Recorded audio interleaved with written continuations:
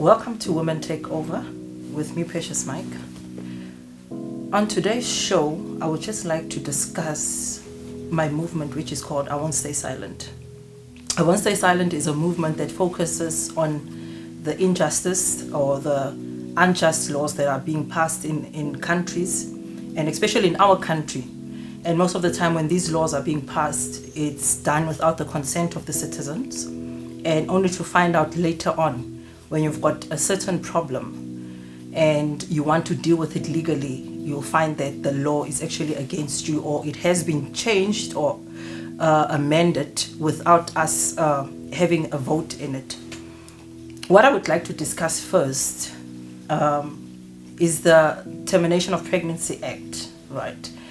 The Termination of Pregnancy Act says that a child from the age of 12 years can have an abortion without the parent's consent.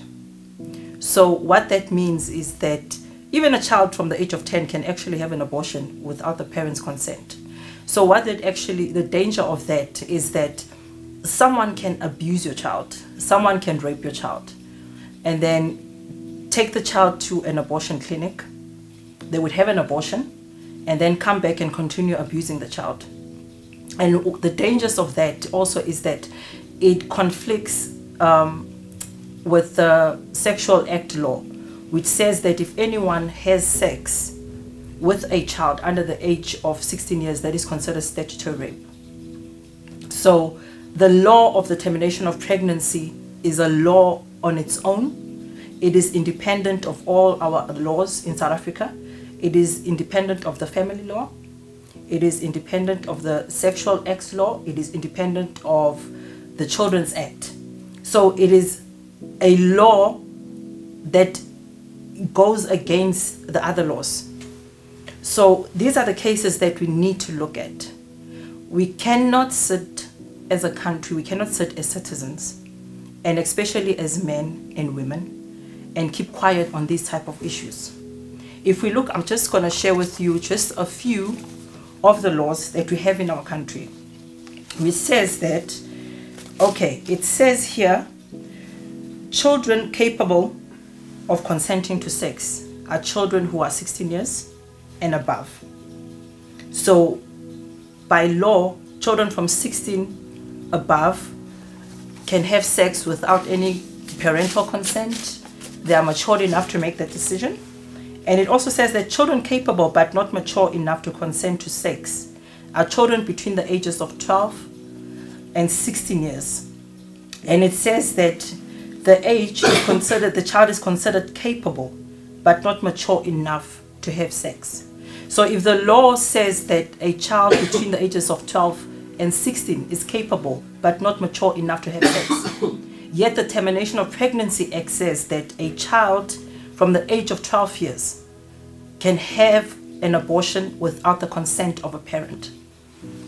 So can you even see right now that the two really conflict each other?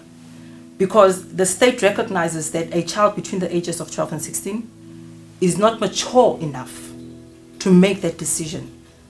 Yet the other law, which is the Termination of Pregnancy Act, says that the child it's capable. They don't need parental consent. They don't need anyone's consent. They can just go and have an abortion, and that's it. So your child can actually wake up and you think that your child is going to school, and they're actually going to an abortion clinic and having an abortion. And the dangers of that is that when you have an abortion doesn't only just affect us physically, but it can also affect a child mentally, emotionally, as well as spiritually. Because remember, that act alone of what they went through, they have to carry that on their own. They're hiding it. They're hiding it from everyone. They probably feel ashamed, or they've been made to feel ashamed, especially if a child is being raped or is being abused or is being taken advantage of by an older person. So they have to deal with that. And if you look at that, look at our society today, how our children are. Children as young as 12, as young as 10 are being diagnosed with depression. Where does it come from? If our children are being taught that they can do anything without the consent of a parent, they can do anything, they can manage themselves without the parents. So what the law basically says is that children can grow themselves up. They can look after themselves. They can groom themselves. They don't need anyone else, which conflicts with the structure of family. You know, the structure of a child being protected within a family by their parents, by the mother or the father or both parents. We also look at the act which says children from as young as 12 years, right? A child, it is illegal not to provide a child with condoms. So a child can go to a shop at the age of 12 years old and, you know, and get condoms, which is fine. And yet the legal age of having sex is 16. But if you deny to sell a child condoms at the age of 12, then it is illegal for you to do that. And yet you can sell alcohol to a child from the age of 18. Even contraceptives, a child can go to a clinic from the age of 12 years old without consent and still have and get contraceptives without the parents' consent. But having alcohol or smoking, you cannot even smoke in front of a child unless the child is of age. So the child has to be from 16 above. But when it comes to sex, it is from 12 years. They are unprotected from the age of 12 years. They are given that freedom to do things or to make that type of decisions without the parents' consent from the age of 12 years old. So in the Termination of Pregnancy Act says on its own that a woman is considered any person born a female is considered a woman. And yet the Children's Act says that any person under the age of 18 years is still a minor and is still under the guardianship of their parents or their guardian. So they still need to be protected. They still need that consent. They still need that guidance. The Family Law Act says that a child who is under the age of 18, right, cannot decide which parent they want to live with because they are not matured enough to make that decision. Because a child can be manipulated by one of the parent that has got more material things. That parent can manipulate the child to actually stay with them. So parents cannot decide that. It is only the courts that can decide that. Reason being that they are not matured enough to make that decision. Hence, I'm saying yet, the Termination of Pregnancy Act that came into our country, that is actually from Planned Parenthood, is saying that our children from the age of 10 years, from the age of 12 years, are matured enough to have an abortion. So what our movement is, we're standing against these type of laws. They are very unjust. They are there to harm our society. They are there to harm our kids. Just as much as we are standing against the gender-based violence.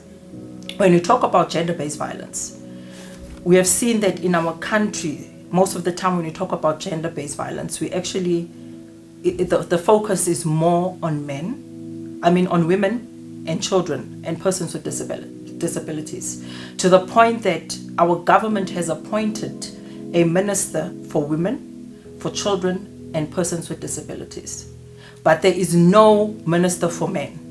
When you talk about gender-based violence, the men are not mentioned at all. The plea and the cries of men are not mentioned at all.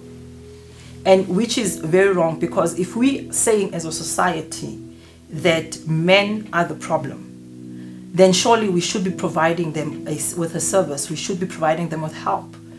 We should have a minister where that can sit in parliament and, plead their voices. They should have an outlet where they can go to and plead their voices. If they are being abused, they go to the police station. They are being laughed at. If the woman is hitting them, they can't go anywhere, because the stigma is that men should be strong, men shouldn't cry, men do not get abused, men cannot get raped, which is very wrong. It is falls to the core.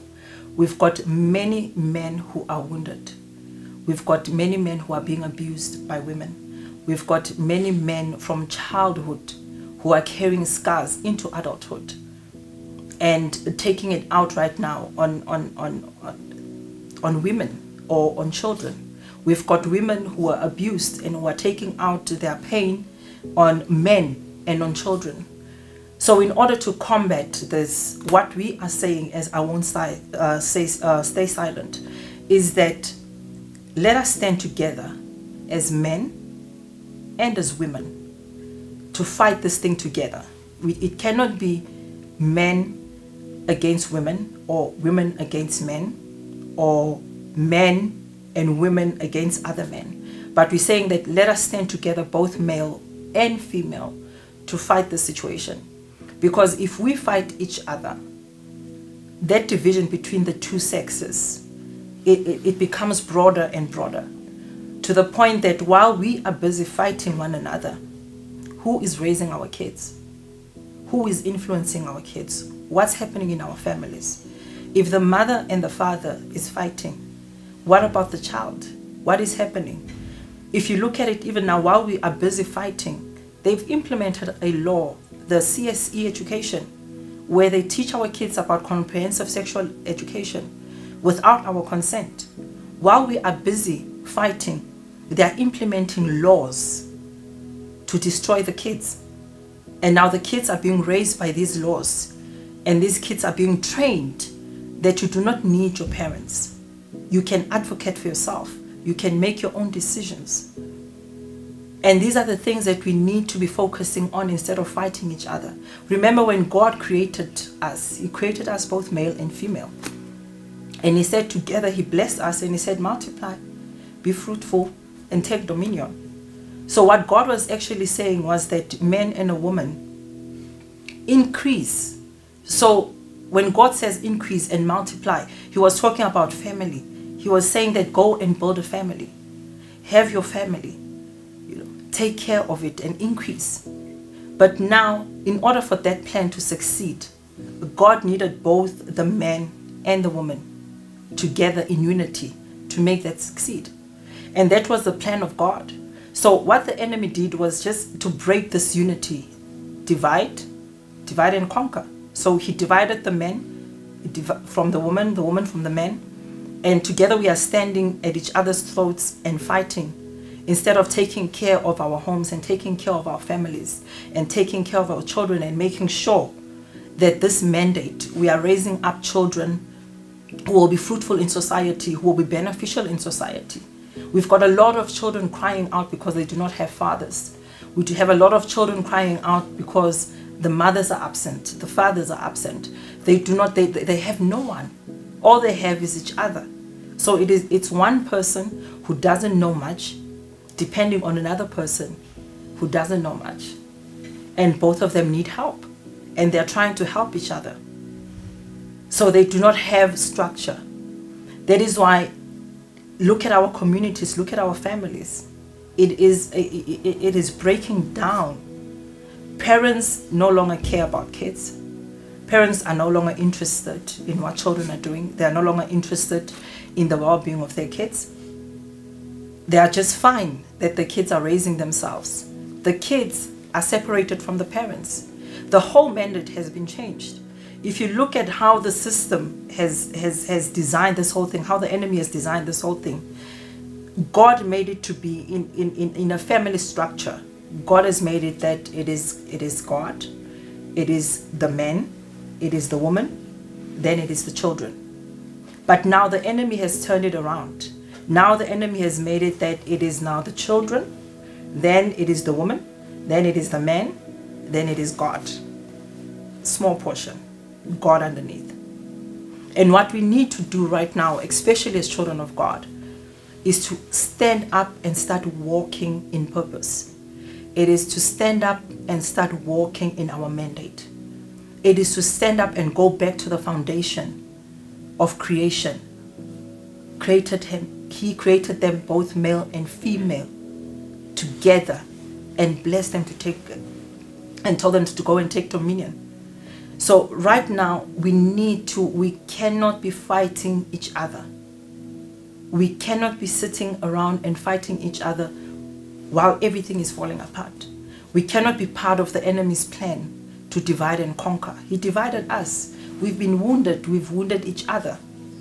The male have wounded the female. The female have wounded the male.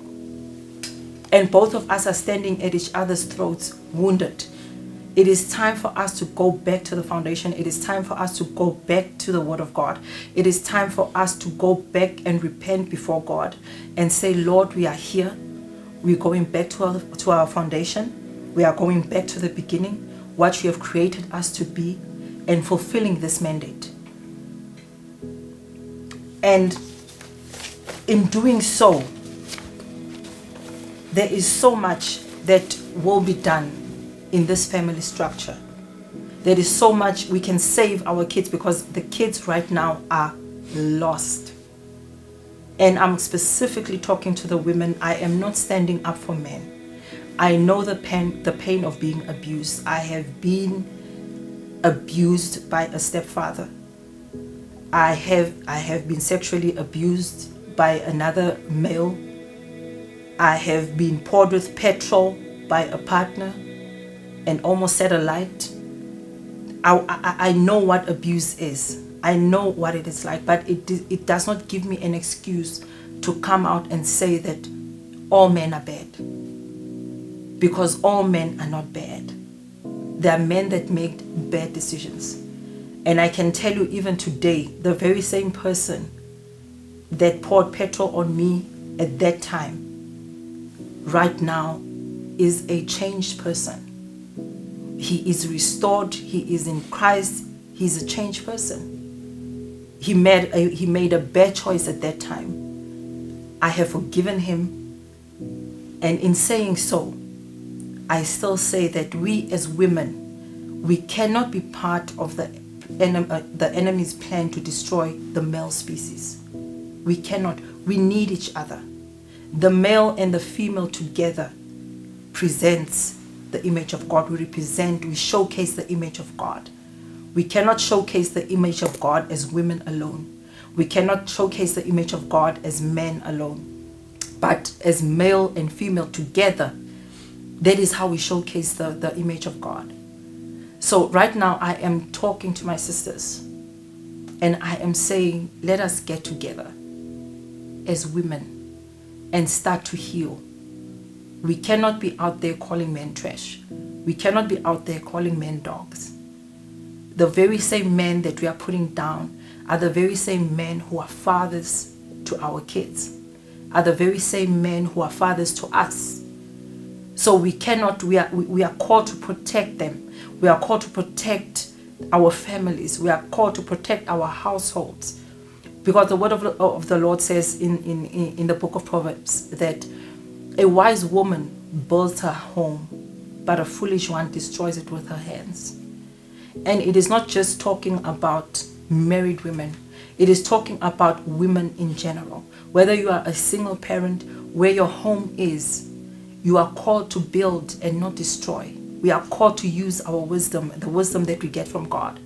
Whether it is in the workplace, you are called to build and not to destroy. Whether it is in your community, you are called to build and not to destroy. We are called to build and bring things forth and bring the plan of God forth, not to destroy. We cannot be used by the enemy to fulfill his plan. And I'm asking you that let us go back.